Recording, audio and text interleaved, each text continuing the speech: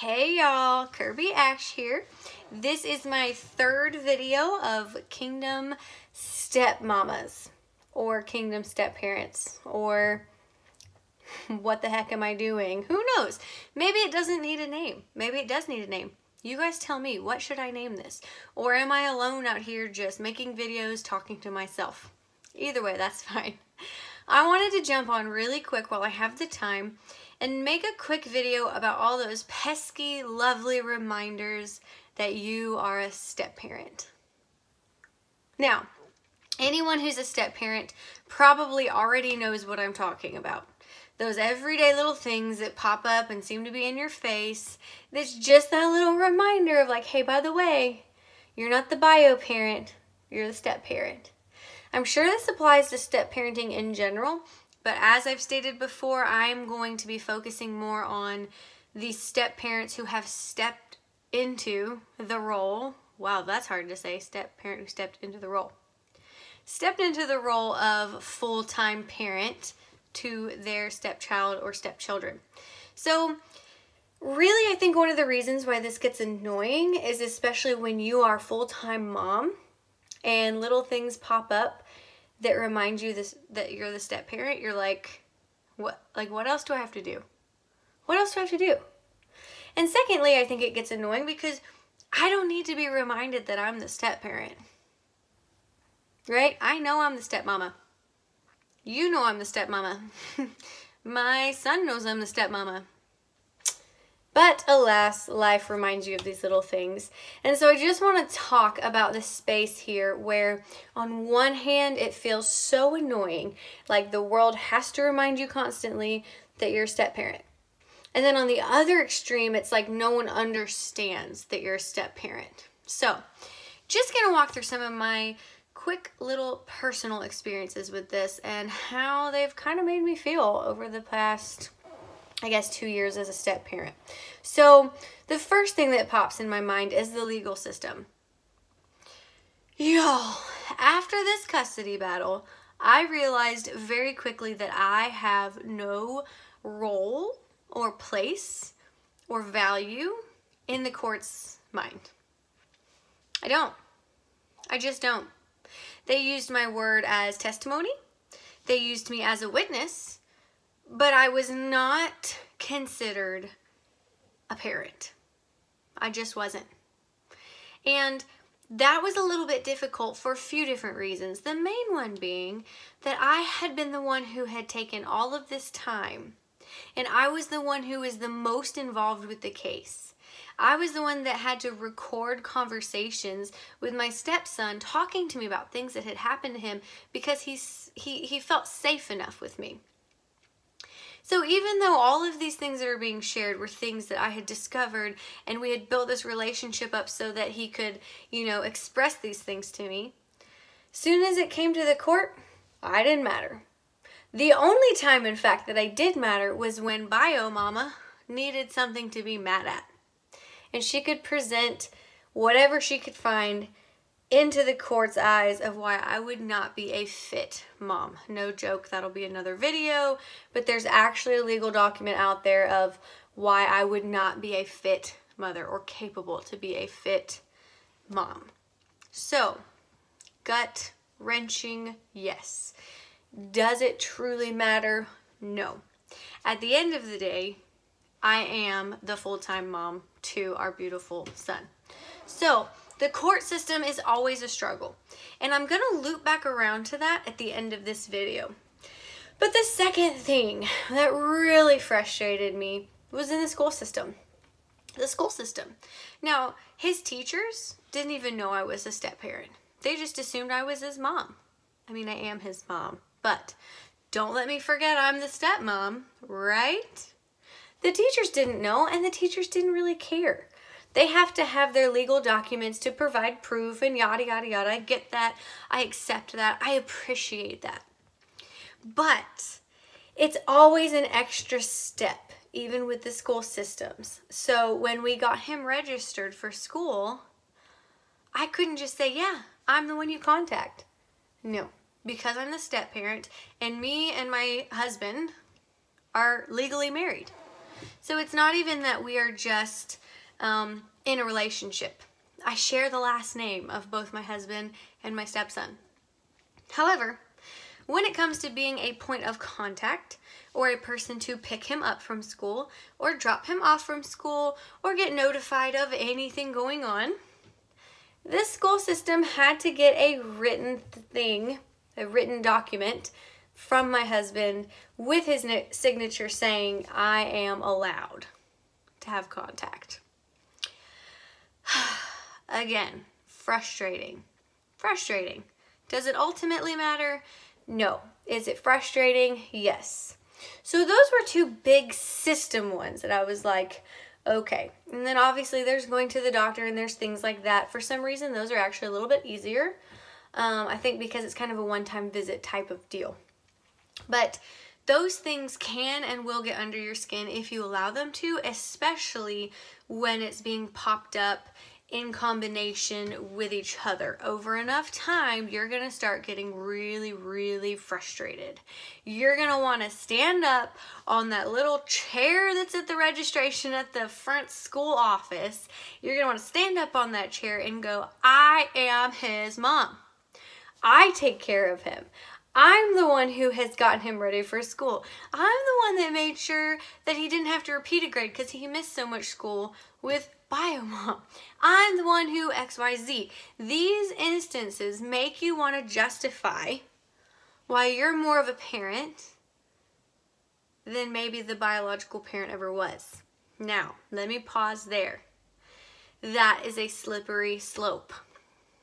I've been down it. I'm trying to avoid it often.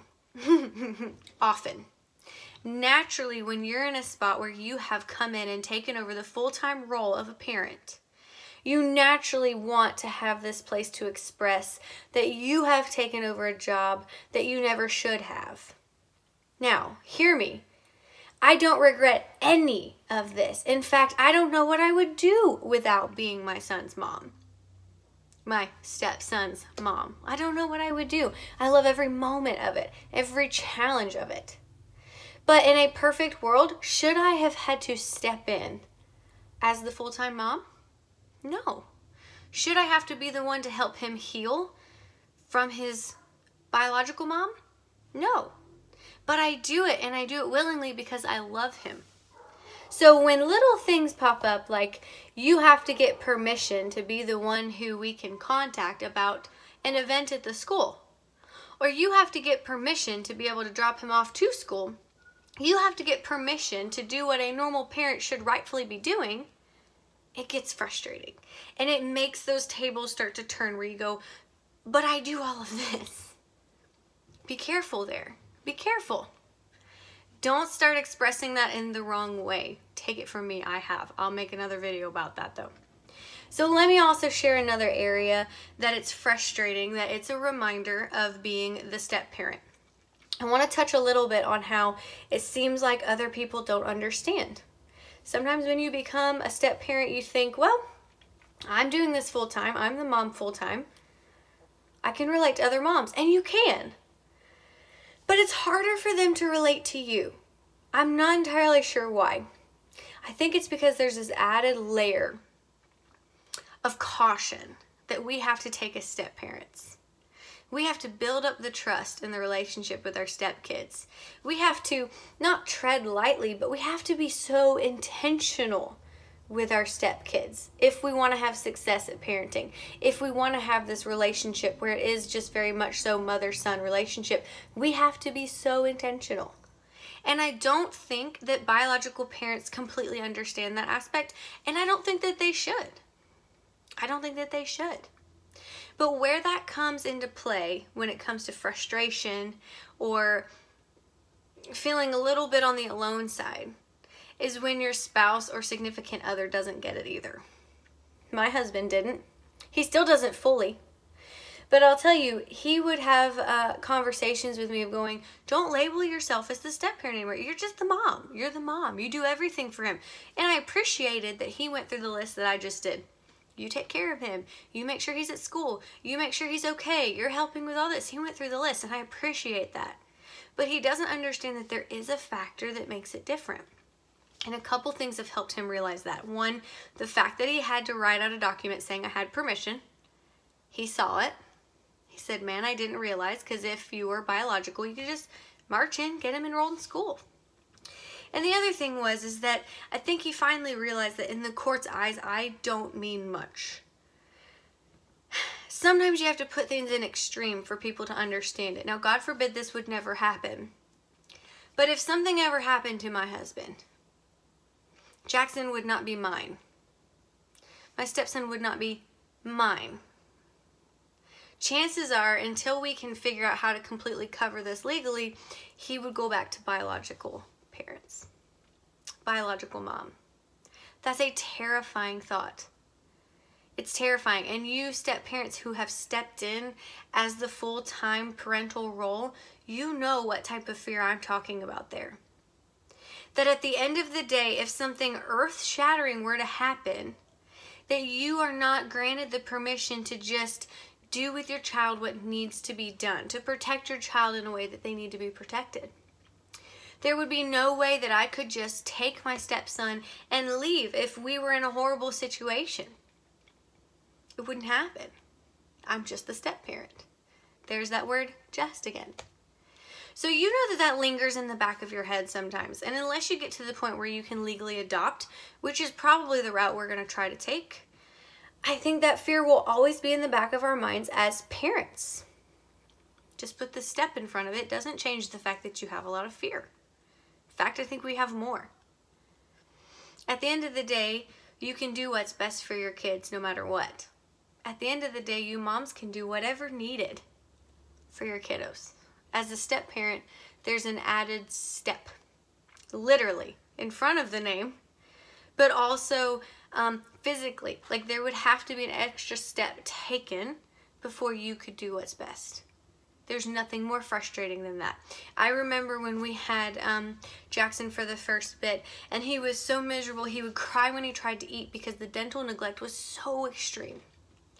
And the court system had told me I was not allowed to take him to the doctor. That made no sense. Not allowed to unless it was emergency. And I finally got fed up and said, you know what?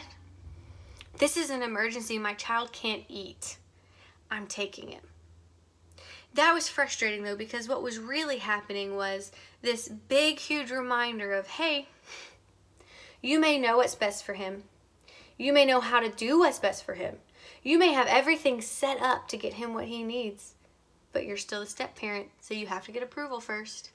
Now, much of that has changed because we do have full custody now.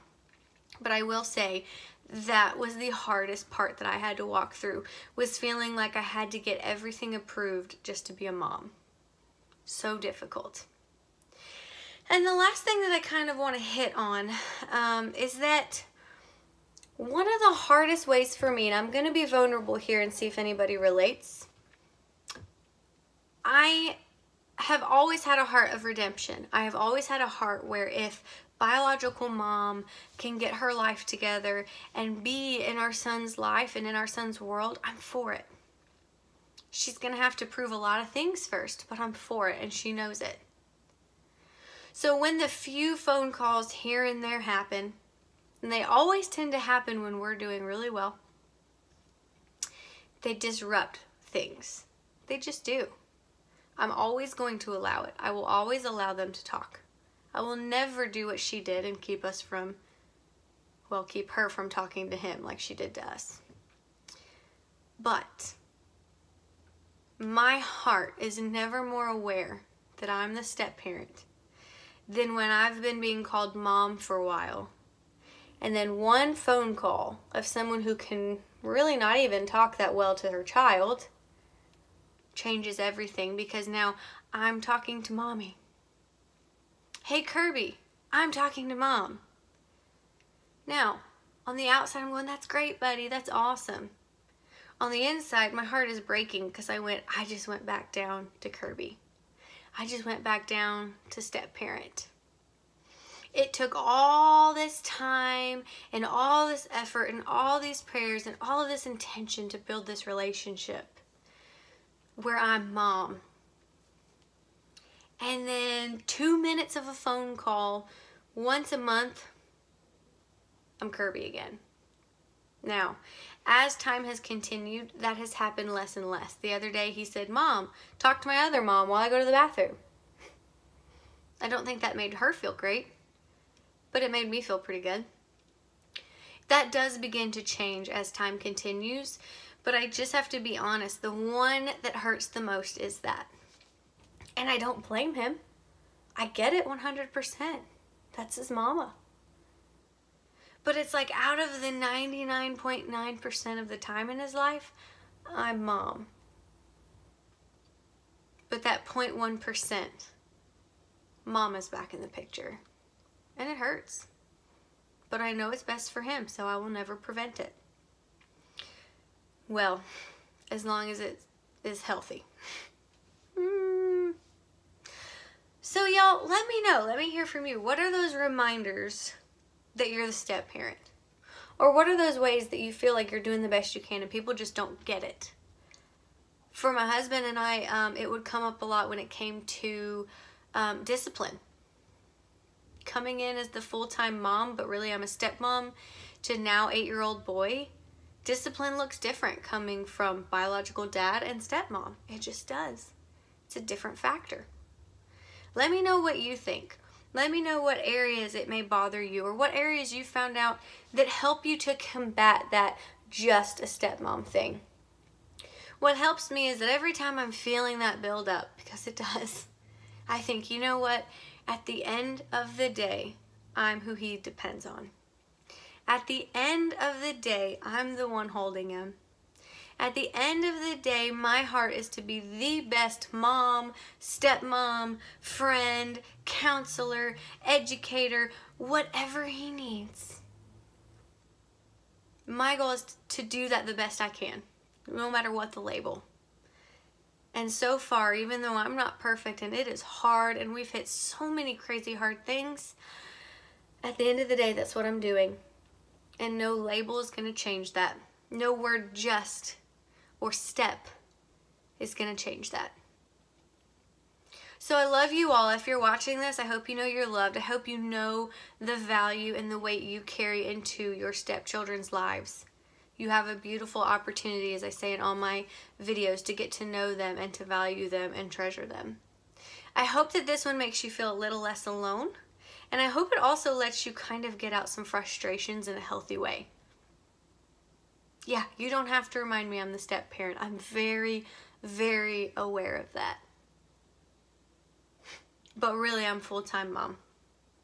So I love you guys. Next time, I might be sharing about something a little bit more difficult. I have not fully decided yet. I'm praying. So it'll either be something very difficult about what you do when bio parent is in crisis.